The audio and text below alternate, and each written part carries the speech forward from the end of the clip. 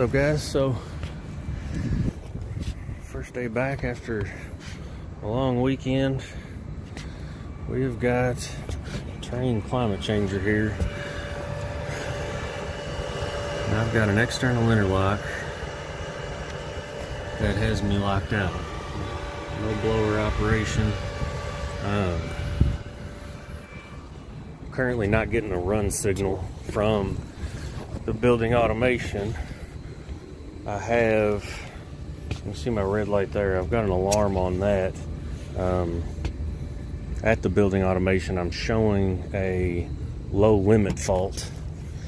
So I think that is my culprit of the fan not running. At least that's my theory at this point. I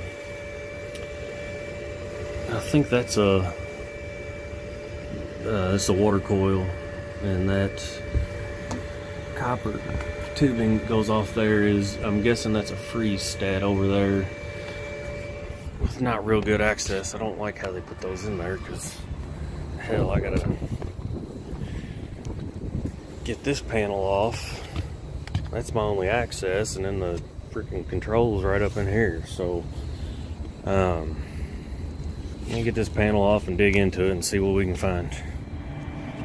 So after some digging, I verified my freeze stat is closed, but what we had going on,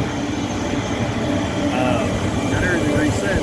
If you notice in the original video, my 1K5 relay light was on, so it was energized. Right now my 1K3 is energized for the blower operation. So what I found, look at our wire diagram here. It took some searching to find this, but 1K5 is low limit lockout relay, and if you see this 2S6 is the reset for it. So the lockout relay here, this is my reset, the 2K6 or 2S6. So I had to reset this button to get it to run. This is my pressure transducer reading duct static pressure. This is a VAV system. There is no heat on this unit. That water coil we looked at earlier was is cooling only. So VAVs all have electric heat to maintain temperature in a space, and this thing just provides air for it. We do have an economizer that's closed. Actually, the economizer's been disabled at some point, so I'm not sure what happened, but we had some cold nights over the holiday, and at some point we tripped that low limit for the air temperature and locked everything out. So we're gonna watch this guy operate for a little while and see if we can't find anything wrong. But I got it reset and it's been running for a little while now. So all of our cooling water controls are in here. See the actuator, they like to shove everything into a nice small space, so good luck getting in there to get to anything. But we're not doing any kind of cooling right now, but so that's what I found. Kind of interesting. I did not know these had a reset like that, but that's where my low limit alarm on the BAS was coming from. So we're gonna keep an eye on it and go check our space temperatures and go from there.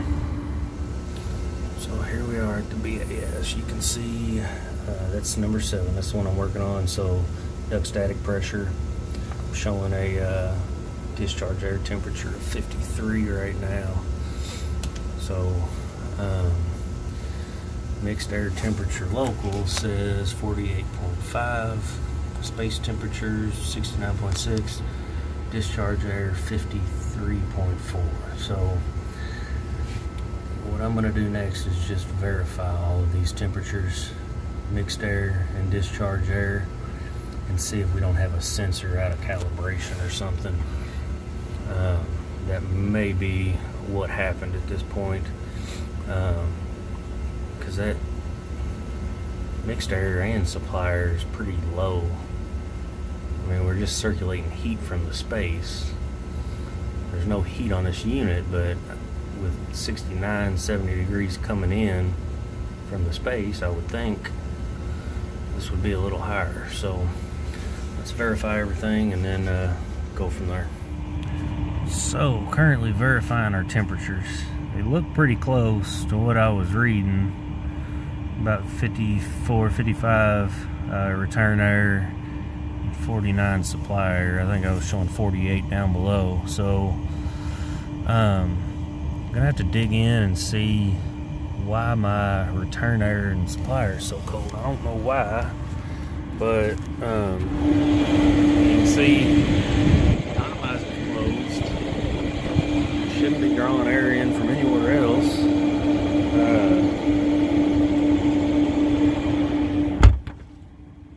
Unless something's disconnected or not connected right down in there. So let's keep on digging and see what we find. See if the temperatures get any better after it runs for a little bit. Like I said, no heat on this thing, so it kind of is what it is at this point. But we've got another VAV over there. It's kind of the same setup, and I'm getting about 65 degree supply air and 60 something on the return. So we're gonna keep investigating and see what we can find. So here we are in a tight space. CO2 sensor actuator and outside air damper that it's supposed to be closed right now. The linkage back there that I can't get to needs to be adjusted. I have a feeling this has been open for a long time. Let's see if I can get to that thing and what I can do. Oh, it's like Pandora's box when you start getting into this stuff. So this hood here is what I was looking up at, and that damper cracked open slightly. My other VAV system over there doesn't have one. I don't know why we're not just using the damn economizer to do that. I don't know why I've got actuators in the ceiling. I've got two other air handlers here, big, that have exhaust fans tied into them to maintain the building pressure.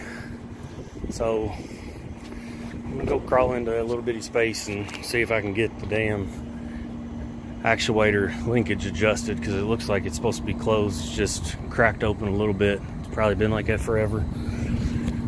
And then with that extremely cold night we had, drawing that little bit of air in, we probably did hit our low limit. So things been running normally besides the low temperatures. I haven't locked out or anything else. So I think that's going to be my issue when we get down there. I'm not going to get much video on that, but let's see if we can get these temperatures looking a little better. Had about enough of this thing, but got our damper closed. We just adjusted the linkage a little bit, so let's go check our temperatures now and see what they look like.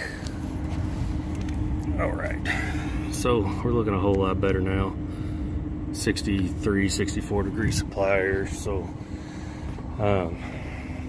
just you gotta look at everything, guys. It wasn't fun, but I could have easily reset that and called it good. This thing probably would have tripped out overnight again as soon as we got that cold weather. So thanks for watching. I've had about enough of this thing, so I'm gonna wrap my stuff up and write everything up, get the hell out of here. So y'all have a happy new year, and we'll see y'all on the next one.